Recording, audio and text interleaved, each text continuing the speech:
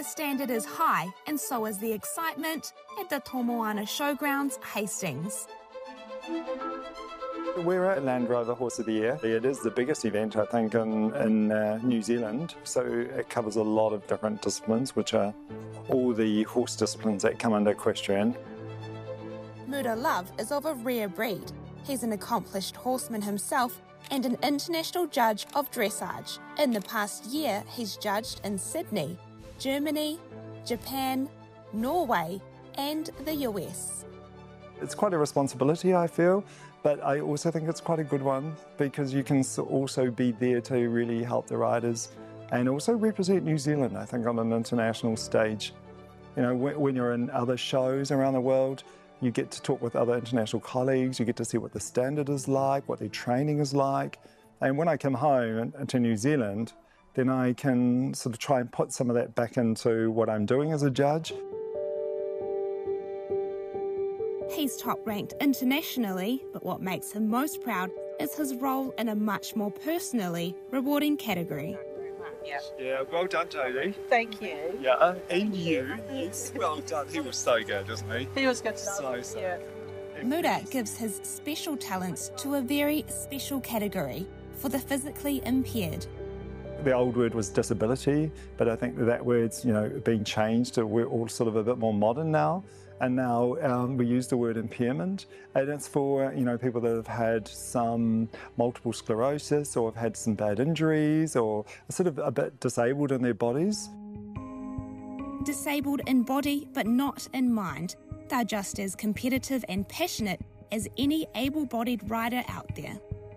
So I've got FSHD muscular dystrophy, which is facioscapulohumeral muscular dystrophy, which is a weakness of the skeletal muscles.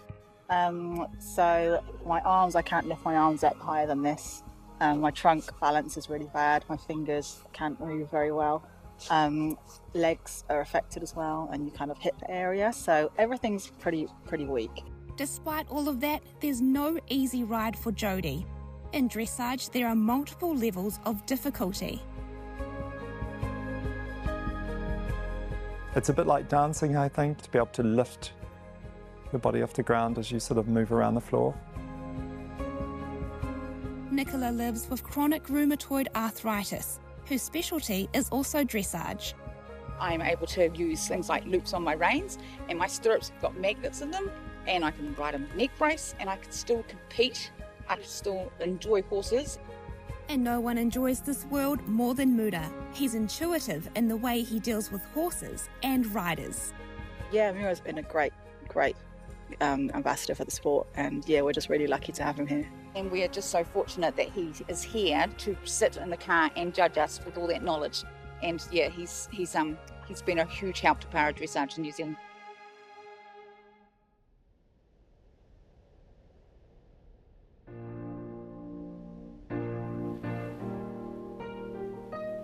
Of course, Mura would never say that. He's far too modest. And maybe that's because of this place. 30 kilometres out of Gisborne is Whāngārā, on the east coast to Tai Rawhiti. It's from here he draws his mana and his identity. I couldn't tell you how proud I am to be from Whāngārā. I think all of us that are from there just have this real tight bond with where we're from, who we are, and that strong sense of identity and a really strong whakapapa as well. From childhood, Mura, his brothers and sisters, and tamariki from around the neighbourhood grew up on horseback. It was second nature. Papa John made sure of that. We had 10 counted out of kids that grew up here, and their parents didn't want them, so my wife, their mother, take that one.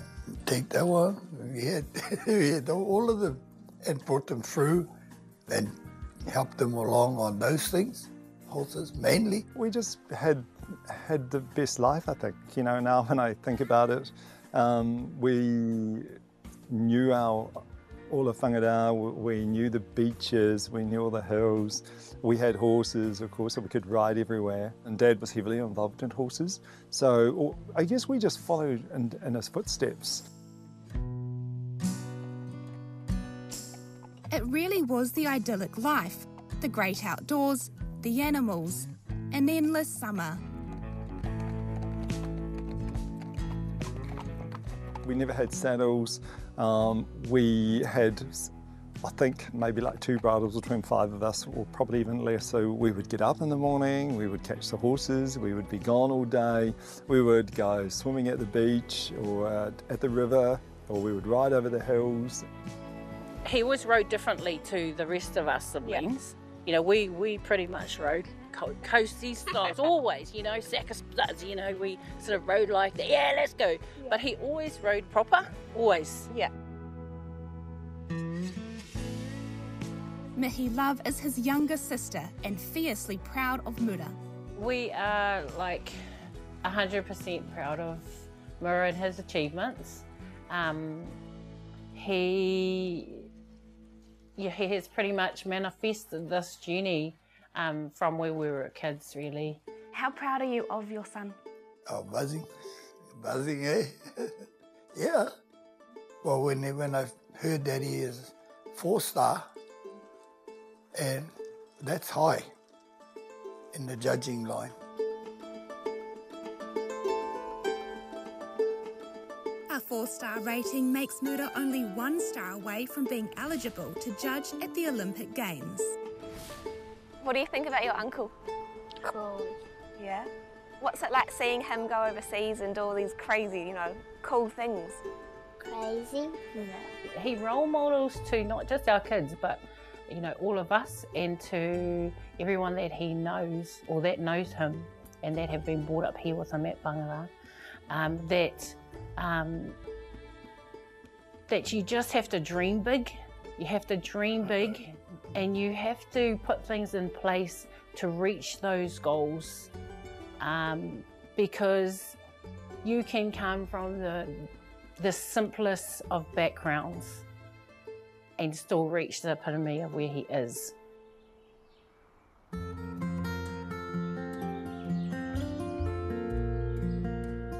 Ōtautahi Christchurch.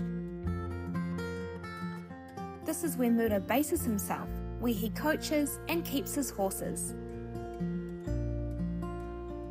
So how do you make a special bond with your horse? Yeah, I think this sort of thing is really important. Yeah. Doing really cool things with him, you know, and I guess really kind of observing him, treating him with quite a lot of respect, and you know, when you really want something to be really good, you spend all your time, you know, building up a good relationship with it, really. So I'm just going to tie him up by you, Jess. Oh, get your big head over here. So do you just do it in strokes? Yeah, just like strokes down. Oh, nice. And that also builds up that relationship with the horse as well, because, you know, you're, you know, handling him and grooming him and Looking after him. Yeah. That's so nice. Dressage is quite an expensive sport, and for Māori it might not be something that we can do within our means. But why do you think Māori should get involved in this sport?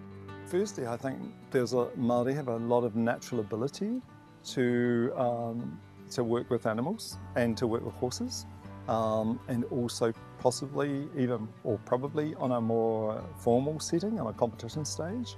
So yeah, I'd love to see more Māori get involved.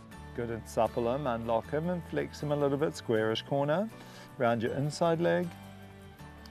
Good, that's it, round your inside leg, unlock the neck a little more. Yep, good. Yeah, good boy. He wants to reach down, doesn't he? All I can say about horses is that, you know, if it's in your blood, it's in your blood. It's hard to live without them. So start off and then go a bit bigger in the paddock. Okay, something like that. Yeah. Cool. Well done. It's funny because no matter what sort of income you have, you'll make ends meet if you have a horse and you love that horse. Mura is making quite a name for himself on the local and international scene. But in true Mura style, he's modest about what might come next. As a whānau, we want him to judge at the Olympics, because we all know that that's definitely been one of his long-term goals. But in actual fact, he's made it short-term, really. But that's definitely one thing that we want to see him do. We know that he'll get there. Are you interested in judging the Olympics? I think we all work towards, being the best that we can at what we do. Yeah, look, I would never say never.